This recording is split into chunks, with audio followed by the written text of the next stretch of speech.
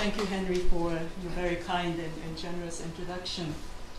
In my talk today, I'd like to share with you a topic which has fascinated me and has been with me for on and off for about 20 years now, actually a little bit more than 20 years. And it all started when I was an undergraduate at Kyoto University. Having spent 3 years in high school in New York, as Professor Smith mentioned, I had chosen English as my major in college with the idea that an English major would be easy for me and would leave me enough time to pursue other interests. Because I had this hopeless inability to make up my mind about what to concentrate on. Initially, I had even thought about majoring in the sciences, and I had been accepted in the biology department of all places at Tsukuba University. So it was a bit of a struggle for me to decide what to major in, and finally I decided on an English major, thinking it would be easy. What I didn't count on was that the English major at Kyoto University involved a number of excruciatingly boring courses. Old English, Middle English, pedagogy in English, English phonetics. It was all a little bit of a nightmare. But in fact, I was able to take a number of electives, sometimes as much as 17 courses a semester. So in all, it was a good experience. Perhaps most importantly, the English major at Kyoto University at the time allowed students the option of writing a thesis, a senior thesis in English. And I was lucky to have found a professor, Professor Takamiya Toshiyuki, who was willing to let the students choose any topic they wished, as long as it was explored and written up in a scholarly manner. And so I ended up with a topic which combined a lot of my very scattered and diverse interests. Among them was opera. In New York, my parents had dragged us children to the Metropolitan Opera and had become fascinated by opera. Also Japanese theater. I didn't know very much about Japanese theater, but I took a course offered by Professor Frank Hoff, who has passed away, but he was an expert on the Noh theater. And so I became fascinated by Japanese theater as well. I was also fascinated by German culture. It had remained close to my heart. And of course, being an English major, I thought I should include something about English in there as well. And so a senior thesis was born on the creative adaptation of the Japanese medieval Noh theater genre by 3 20th century European artists, the Irish poet William Butler Yeats, the German playwright Bertolt Brecht, and the British composer Benjamin Britten. And after about 2.5 years of research, including 1 year at Dartmouth College, where I went as an exchange student, I finished and handed in a senior thesis. It was about 250 pages long. And I did not touch this topic at all during my years at Cornell University in the PhD program in comparative literature. Although at least one professor there told me the senior thesis I had written was good enough to be a dissertation, and I should just forget all this nonsense about writing a new dissertation, just hand in my undergraduate senior thesis and be done with it. But I was adamant about working on a new topic, and this is what I worked on. I apologize for this shameless advertising, but this is the dissertation that became my first book. But in the years since finishing my dissertation and once I started teaching at the University of Pennsylvania, every few years I would have the opportunity of teaching a seminar on Japanese theater. And every time I would dip back into the material and I would try to update my research. And my thinking would also be further pushed further really by my students, the interaction with the students in my seminar. In addition, I have been giving the students in my class the option of writing a Noh-style play as their final project. Instead of writing an academic paper or taking an exam, they would have the option of writing a play. And about a dozen students over the years have come up with their own no-style plays. And these contemporary no plays written in English by American undergraduate students have given me even more of an appreciation of the creative potential of the genre. What fascinated me back in my undergraduate days, and fascinates me still, is that the genre of no, which on the surface seems like such an esoteric and austere, forbidding kind of a form, should inspire so many different kinds of creative and transformative efforts at adaptation. Yeats, the Irish poet, wrote 4 plays for dancers, as he called them. Brecht wrote a number of Lehrstücke, didactic plays, in the late 1920s, early 30s in Germany. And Britten composed a number of operas, 3 operas, which he called parables for church performance. They were operas designed to be performed in a church environment. So these very disparate, different genres were all inspired by no. And my hypothesis has been that the different artists were drawn to no for different reasons, and that the ways in which they came into contact with no influenced what they took away from it. The quality of the translations, whether they were able to actually see a performance, hear performance, or only knew no through textual means, etc. Those affected the way in which these artists adapted the no theater. Yeats depended on a translation by Ernest Fenollosa and Ezra Pound, and we'll talk about that in a few minutes. And he never saw no performed, although he seems to have seen dances performed by a Japanese dancer named Ito Michio. Brecht never saw no performed either. He relied on the translation, German translation by Elisabeth Hauptmann, which was in itself based on an English translation by Arthur Waley. Britten, on the other hand, visited Japan in the 1950s and saw 2 performances of the no play, Sumidagawa. And he was also introduced to other forms of Japanese music, the court music, garaku in particular. So he had direct contact with no in performance.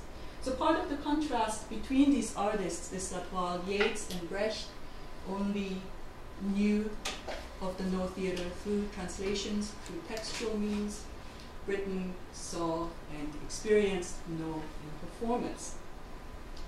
And moreover, the kinds of translations that Yeats and Brecht relied on influenced. They were very idiosyncratic in their own way and influenced the way in which these artists experienced no.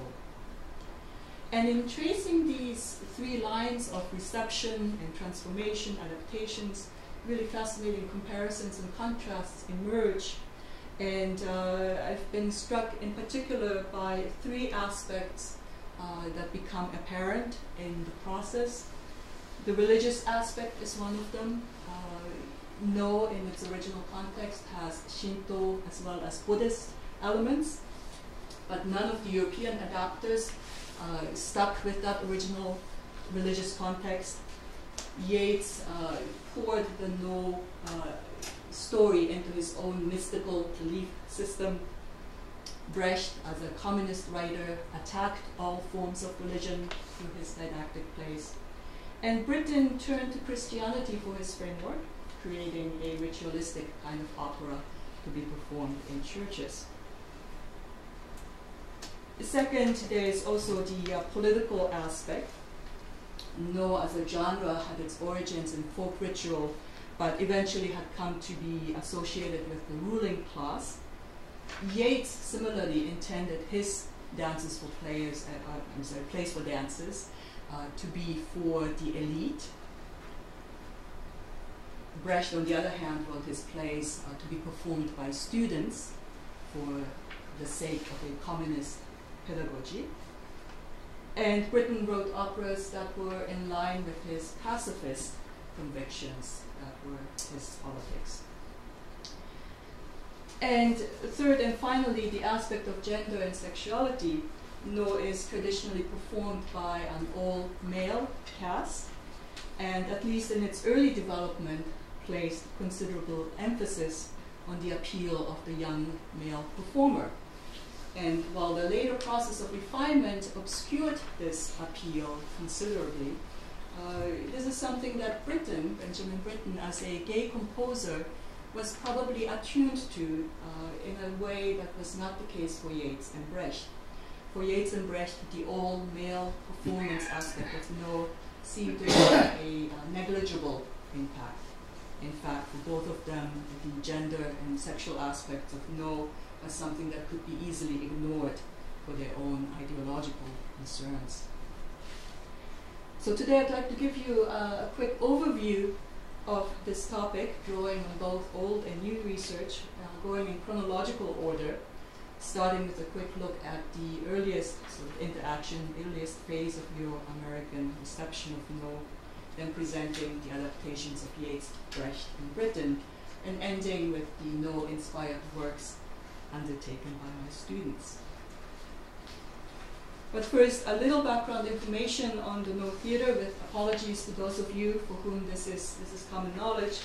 But No is fundamentally a theater of anti-realism. It is a theater of mimesis. It is not a theater of mimesis and description, but rather of symbolism and formalization, and this can be seen in all aspects of the text and performance. The physical construction of the stage differs greatly from the Western counterpoint. The stage is a square platform, and there is a bridgeway that connects the main part of the stage with the backstage area, the mirror room. Actors and musicians enter and exit along this bridge to the square main acting area. And the main stage is covered by a roof, which imitates the form of a shrine. Painted pine tree decorates the back panel, as you can see there. And bamboos are painted on either side, the side door on the right, from which the chorus enters. And except for a few simple props, no scenery is used, and no attempt is really made to present a realistic picture of the scene. And I guess this must be the teacher of the drum. The musical accompaniment is played by an ensemble of flute, the shoulder drum, the side drum or hip drum, and the stick drum. The musicians sit at the back of the stage and coordinate the accompaniment, the musical accompaniment, which really ignores the fixed pitch or measured rhythm or harmony in the Western sense. The chorus sits to the right side of the stage, consists usually of 8 to 10 members, and serves to mediate between the events on stage and the audience while maintaining a sense of distance between the theater and the realistic world. The main actor wears a mask for portraying various characters. There's masks for gods, for women, for a warrior, and for a female demon. All roles are played, however, by male actors. And the No actors wear highly elaborate costumes. Its function, again, is not a realistic presentation of character, but the exhibition of beautiful colors and materials. The miming and dancing are both extremely slow and stylized. A step can mean a complete journey. The lifting of one hand can suggest weeping, and the lifting of both hands, as you see here, is really the height of great, great sadness, great passion. So these conventions of No distance the performance from the real world, and thus make the symbolic presentation of the dramatic text possible. The No text itself is highly anti-realistic. The plot is taken from a variety of Japanese and foreign stories, mythical or legendary. or inspired by Japanese and Chinese classical poems. And the text is often described as a brocade consisting of diverse pieces of old and beautiful scraps, because the frequency of citation and allusion to classical poems and stories. And many of the plays follow a definite pattern. In the first part, a traveler arrives at a place, then a place of some historical significance, a local person appears, explains the legend associated with the place, engages in some question and answer with the priest, and eventually reveals his or her true identity, and before disappearing. And this intermission enables the main actor, the shite, to change costumes. Meanwhile, another local person, played by a kyogen comic actor, comes along, clarifies and supplements the story in greater detail, and suggests that the person who has just disappeared was probably the ghost of the famous person in disguise and exists. The traveler is waiting, or he falls asleep. The ghost reappears, the shite reappears, this time in the form it had in life, and tells of its past experiences through song and dance. Finally, as the day dawns, the ghost disappears, and all is discovered to have taken place in the traveler's dream. This is the typical style of a no play. This unusual structure allows the playwright an extraordinary degree of freedom. The story can take place anywhere, anytime, and it's easy to perceive how these anti-realistic elements would have appealed to Western artists trying to transcend the limitations of the theater of realism. So a quick history of the reception. The 14th to 15th century is really the height of No's refinement. And the first Europeans to see a performance of No were probably missionaries in the 16th century, sent from Spain or Portugal. And some of the letters of these missionaries record that the Japanese were a theater-loving folk, and the biblical No plays were created for the purpose of spreading Christianity. Such Christian No plays no longer exist as texts today, but it is thought that they dealt with plots such as Adam and Eve, Noah and the flood, the birth of Jesus, and so on and so forth. During the years of isolation from the 17th to 19th centuries, of course, the West had little direct contact with Japan, and it was during this time that No theater itself also changed in quality. It was protected and controlled by the shogun's government, the shogunate, as part of official ceremonies, and it became increasingly esoteric and removed from the tastes of the general populace. Probably became much more slow in performance as well. But with the fall of the shogunate in 1868 and the abolishing of the samurai rank, the end of No, the demise of No, seemed imminent. Yet certain individuals worked hard to keep No alive. Umewaka Minoru, who was a No master, stayed in the capital to maintain the traditional theater. Iwakura Tomomi, who observed operas on his foreign missions to Europe and the United States, opera being performed for aristocrats and dignitaries, decided that No should become the equivalent of that in Japan. It should become a national and imperial form of entertainment. The first Westerner on record to have seen No performance after the Meiji Restoration was Prince Alfred, the second son of Queen Victoria, who saw performance in 1869, and other dignitaries followed. Prince Alexis of Russia, the Prince of Italy, etc., all attended No performances in the years to follow. Ulysses Grant, the former president of the United States, was highly impressed by a No performance he saw in 1879, and he was the one who urged Iwakura Tomomi to preserve this tradition.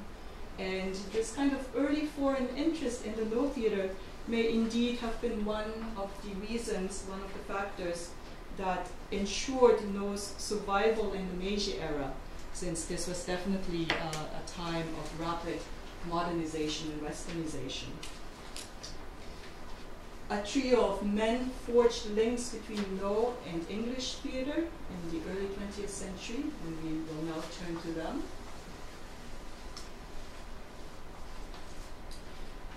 Ernest Fenollosa is famous for his enthusiasm for classical Japanese art, but he also devoted himself to the study of No. He was invited to Japan as a professor of economics and philosophy at Tokyo Imperial University, and was later appointed Commissioner of Art Research by the Japanese government. From 1898, he started taking No lessons from Umewata Minoru and translated a number of plays. But he died before he was able to put his work together in a publishable form. So his widow entrusted the manuscripts to Ezra Pound, who was a poet, then beginning to attract attention as the leader of the Imagist poetry movement. Ezra Pound didn't know Japanese. He had never been to Japan.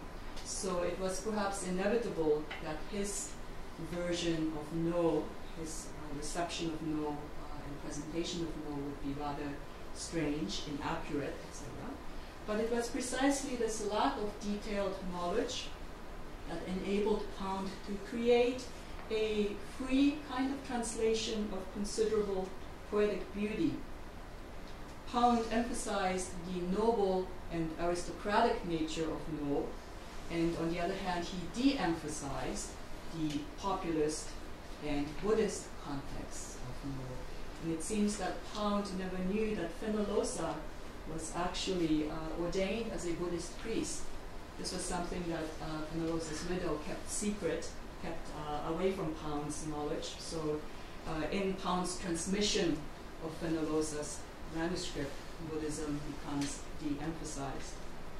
And it's a fairly recent scholarship by the Ezra Pound Society of Japan, which has elucidated the extent to which Pound's own rather idiosyncratic belief system influenced his translation process.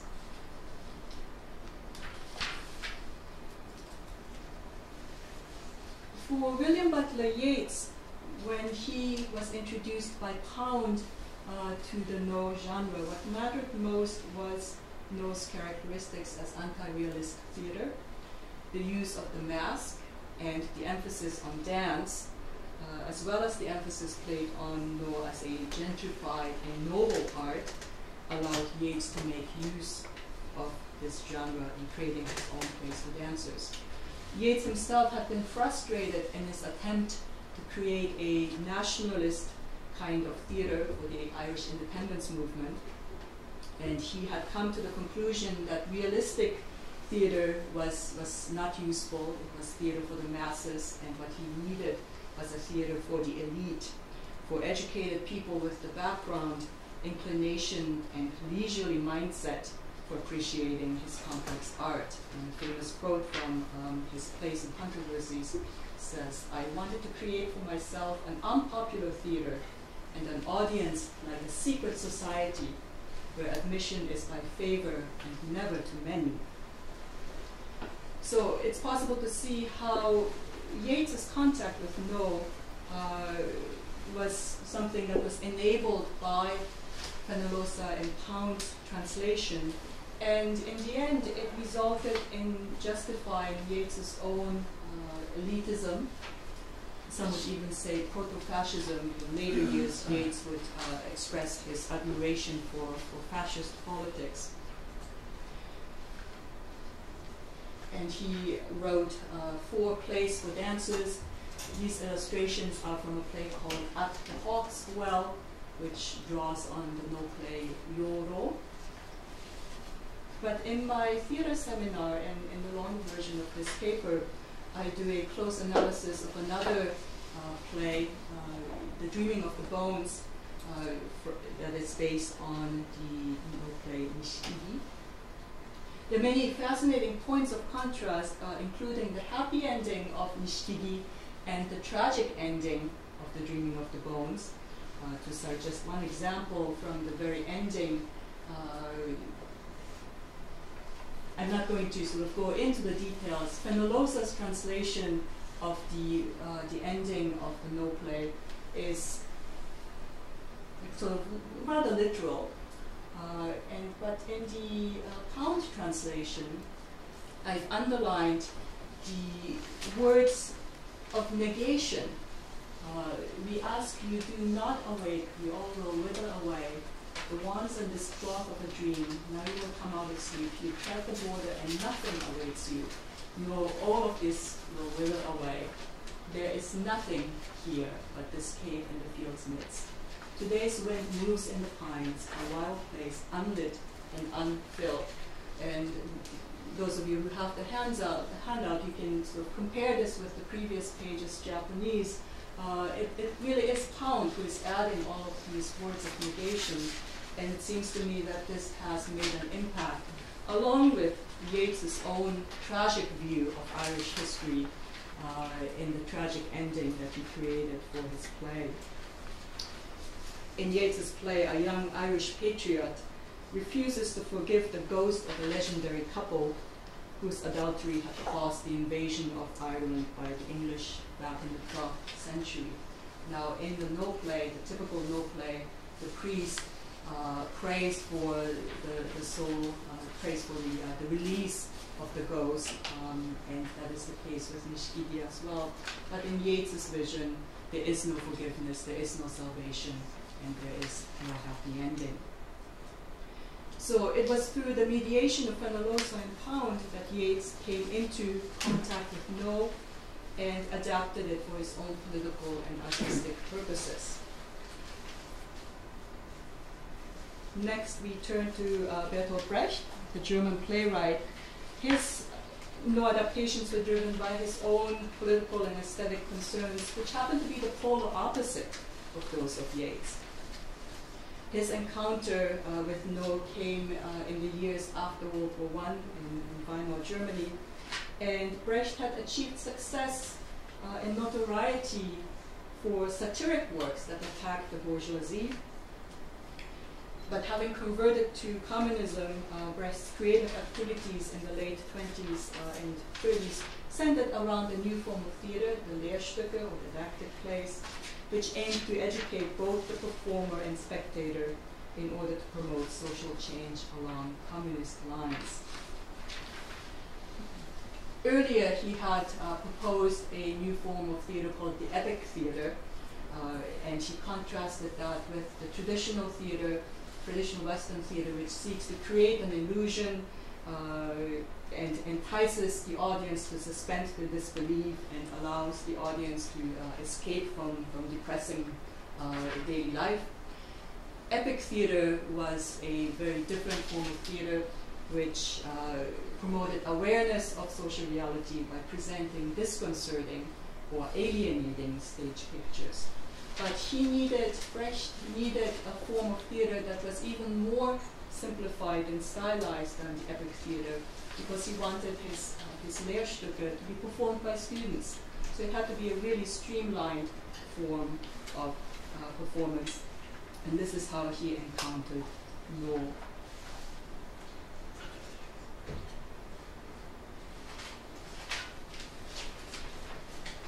Whatever Brecht never saw nor performed, and whatever he learned of the genre came through his assistant, Elisabeth Hauptmann, who was bilingual in English and German. And it has become increasingly clear through scholarship that Hauptmann was much more than just an assistant to Brecht and was an important collaborator in the Brecht collective. But the significance of her role is something that is really just only beginning to be understood, along with the frankly sexist nature of Brecht's association and exploitation of the women around him. Hauptmann based her own German translation on Arthur Rayleigh's English translation. Arthur Rayleigh is a well-known figure among Japan scholars in the English-speaking world.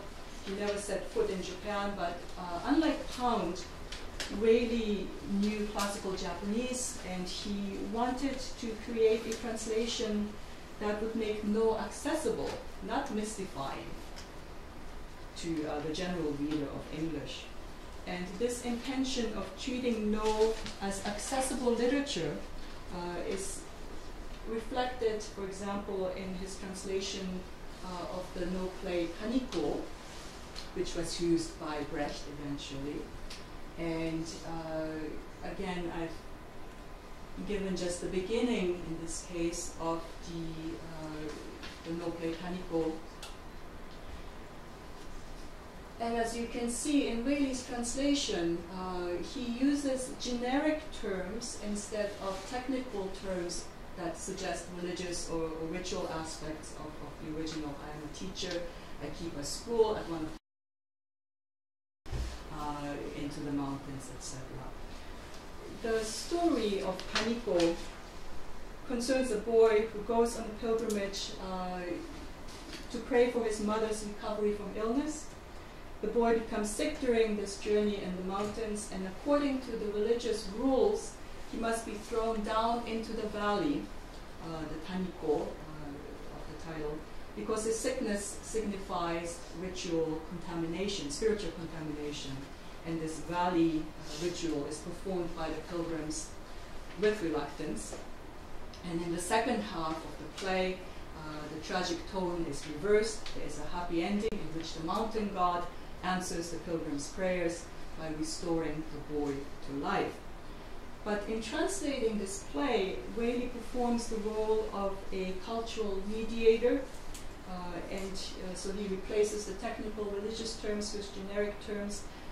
And another major thing that he does is to choose not to translate the second half. He just has a footnote to explain, in the second half of this play, there's this miracle that happens, but he decides not to translate it. As a result of the removal of this happy ending, which is supposed to prove the miraculous power of religion, the focus of the entire play is shifted to the darker aspects of religious sacrifice. So the way Whaley presents it, the story of Taniko really becomes a story of the irrationality, the cruelty of religion. And it is this version of No that was received by Brecht. The fact that No in Japan was traditionally performed by generations of disciplined professionals didn't really make an impact on Brecht. He wanted to use the No theater as a form of performance by students.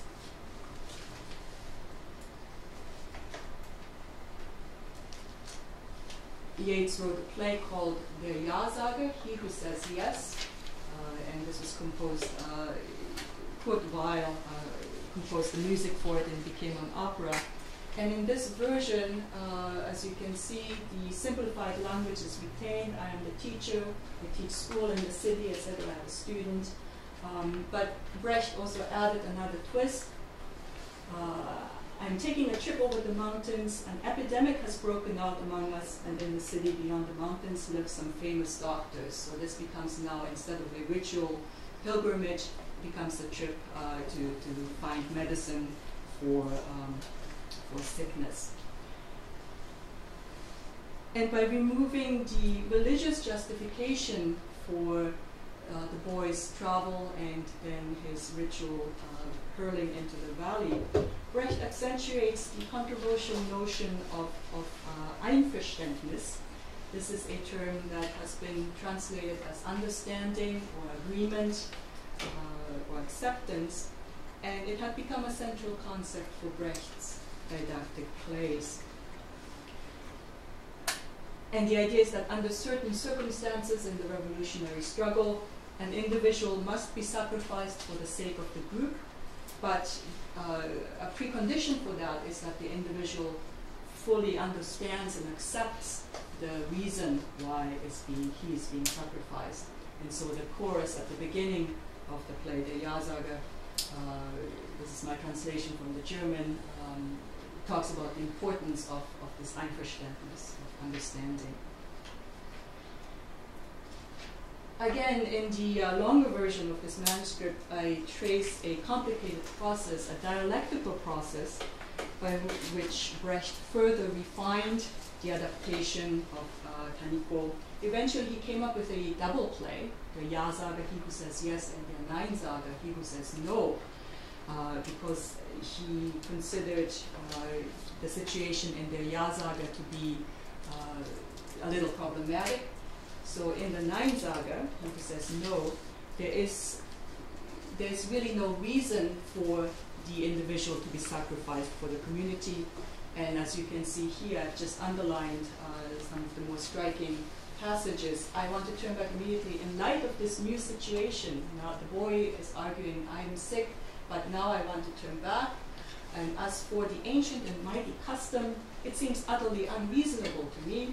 What I need is a new custom, which must be immediately put into practice, namely the custom to think anew for each situation.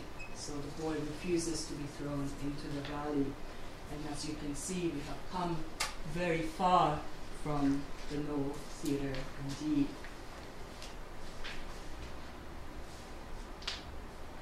I wanted to show this is sort of part of the dialectical development.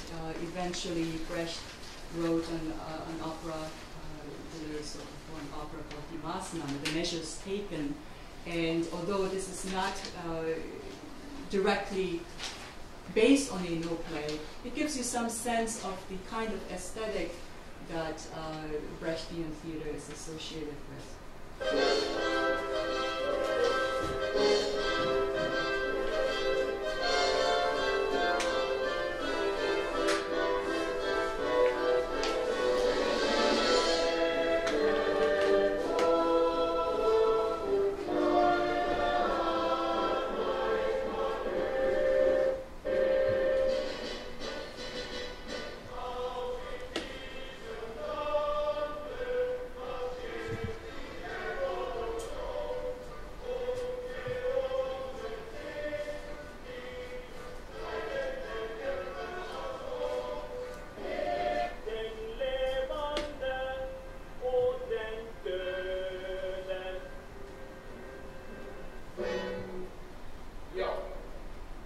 Not in German, but you can see the stage was fairly bare, and the actors came through the audience in a way that made the audience wonder what is going on, breaking the sense of illusion.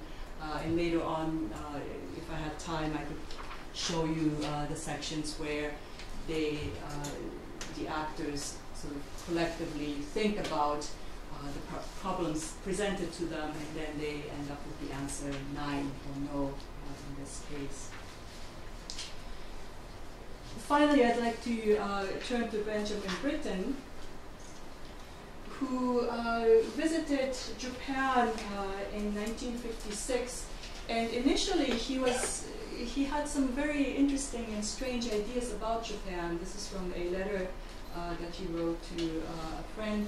He said, it is far the strangest country you have yet been to, like in a way going to a country which is inhabited by a very intelligent kind of insect, very industrious, very clever, but very different from us, very odd.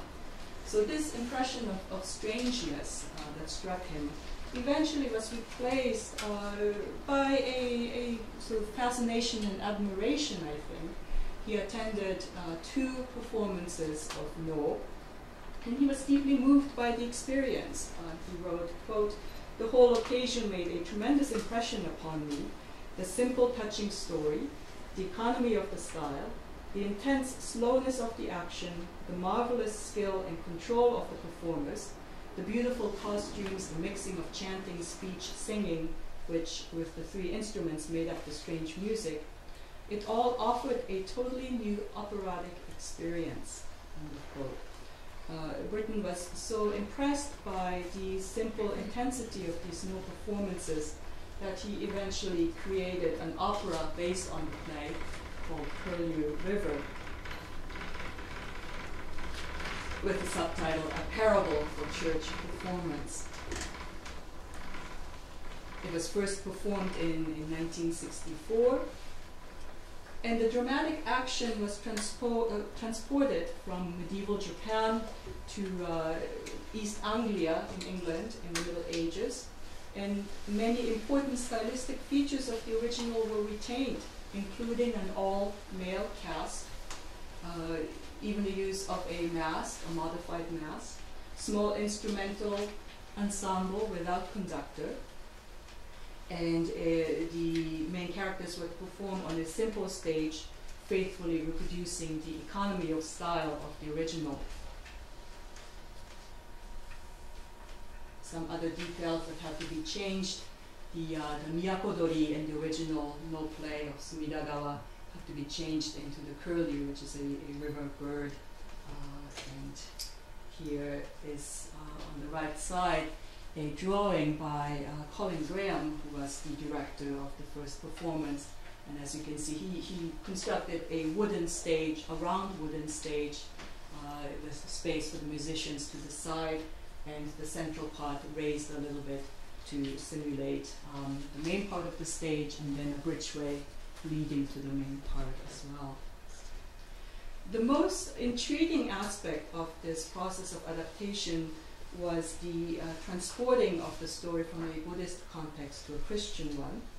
In the original no play, the tragedy is a tragedy of a mother who has lost her son, and strongly reflected the Buddhist belief in the transitory nature of the world.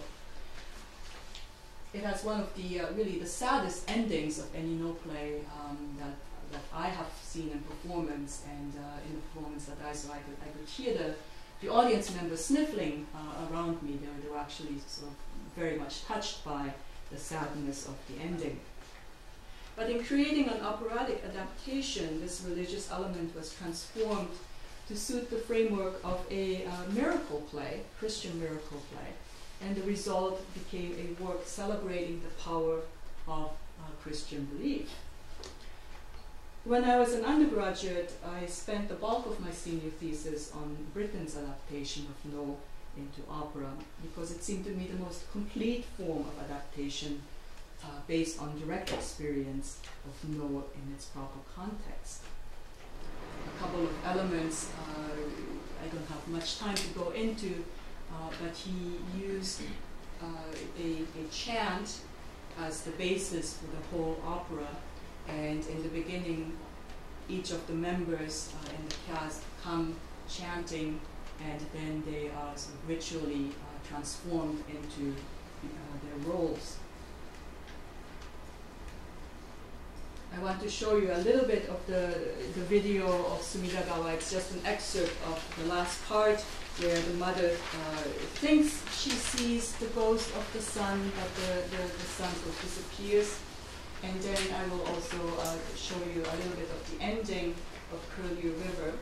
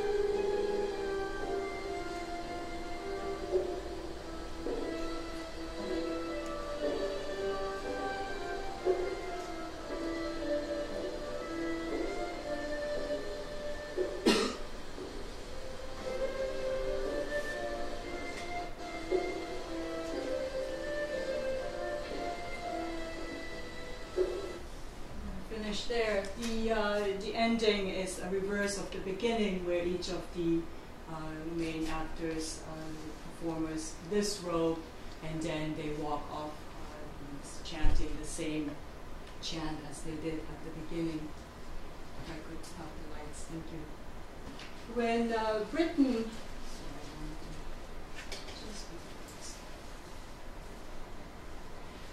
When Britain visited Japan and wrote his opera, it was still rare for someone living outside Japan to have seen No performed. No was first performed abroad for the first time in 1954 at the International Drama Festival in Venice, and has toured abroad a number of times since then, but it still remains less accessible than the other major form of classical Japanese theater, the kabuki. And my hypothesis back as an undergraduate was that because Britain saw No in performance and was struck by its powerfully ritualistic nature, he worked to find an equivalent in its own cultural context, and thus came to use the Christian miracle play as his framework. What puzzled me was what seemed like a contradiction between this overarching framework of the Christian church and Britain's own identity as a gay man. In the years since then, since the time I wrote my senior thesis, the development of both feminist criticism and queer musicology has made it possible to push my own thinking on this topic a little further. In particular, it has become possible, I think, for me to understand some of the complex motivations behind Britain's exploration of Eastern music, including Japanese No and Gagaku, but also the Indonesian gamelan. The musicologist Philip Brett has argued that the sonorities of Eastern music, a kind of Orientalist musical motif in Britain's compositions, correspond to a kind of longing for exotic and forbidden sexuality. It is further possible to speculate, perhaps, how significant it was for Britain to find in No a formalized theater in which it is acceptable for an adult male in the role of a grieving mother to express sadness over the loss of a young boy. That is to say, the aesthetic of No that has been obscured by centuries of refinement, the aesthetic of homoerotic attractiveness of the young male performer, is here brought close to the surface, but perhaps not fully to the surface. One of the strange things about Britain and the scholarship, the musicological scholarship about him, until the late 1980s really, was that his sexual status remained an open secret, it seemed.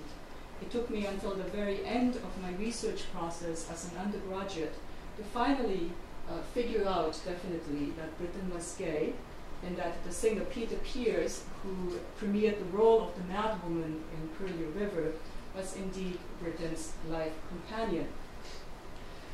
I'm still not sure how to fully integrate this aspect into the analysis of Britain's No adaptation, the significance he placed on the ritualistic framework, and the transposing of the story into a Christian context.